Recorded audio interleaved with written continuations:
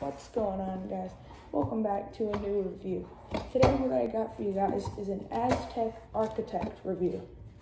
Now, this scooter, it's a very nice scooter and it costs, I think, $160. So if you have that money and you're looking for a nice street style scooter, this one will work pretty good for you. So yeah, let's get into it.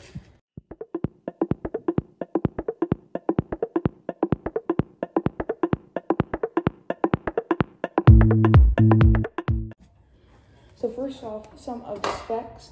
The deck is 5.5 wide. I'm pretty sure it is 21 long or 22.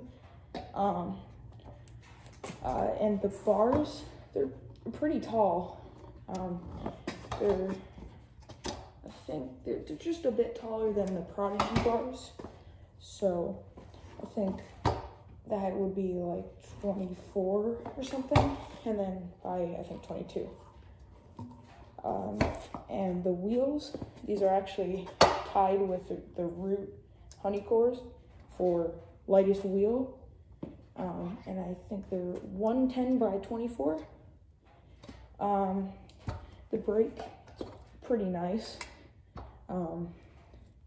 It works like a brake, basically. And these grips are so good. They're so soft and they're big grips.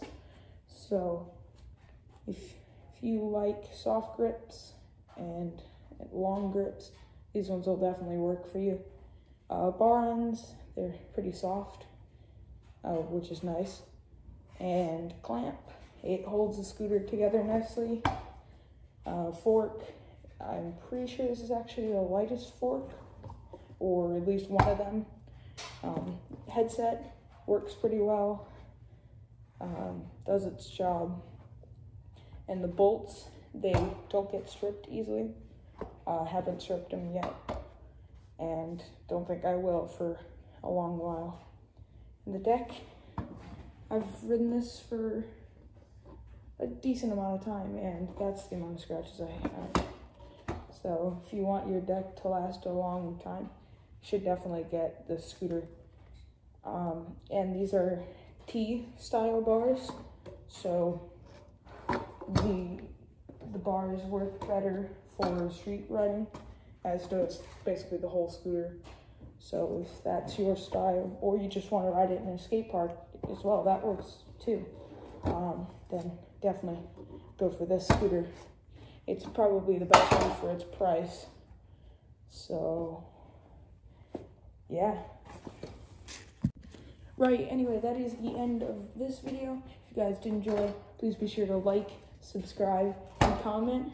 And if you do, I'll give you a cookie. And here are some of my best tricks on this scooter. The first one is the tail whip, and it looks like this. So here it is.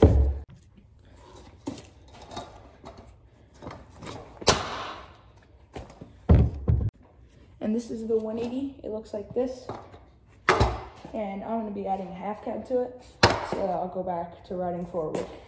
Here it is.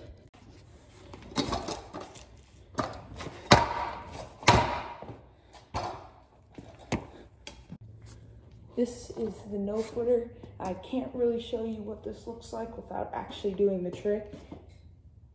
You'll see why.